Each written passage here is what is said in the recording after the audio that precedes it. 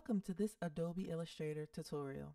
Today we're going to take a look at making die cut stickers.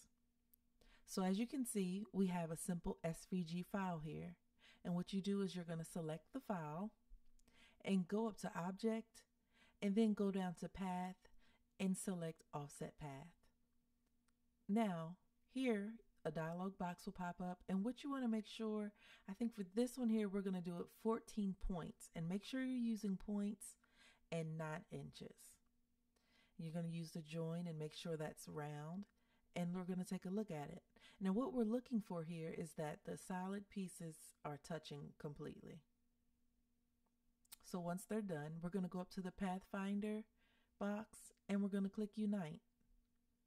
Once the file has united, as you can see here, we're going to switch it to an outline path.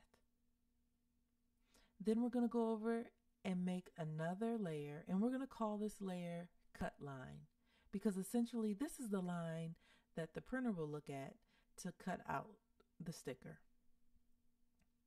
So then you go down and you're going to select that actual file that we created and move it up to the cut line.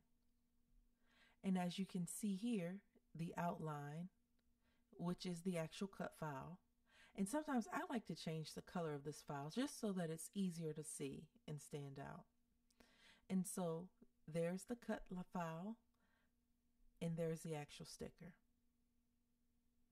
And everything that you see here, all that white, will be part of the sticker, and the red line will indicate where it needs to be cut. Thank you for taking the time to watch this tutorial, and please come back because we do this all the time.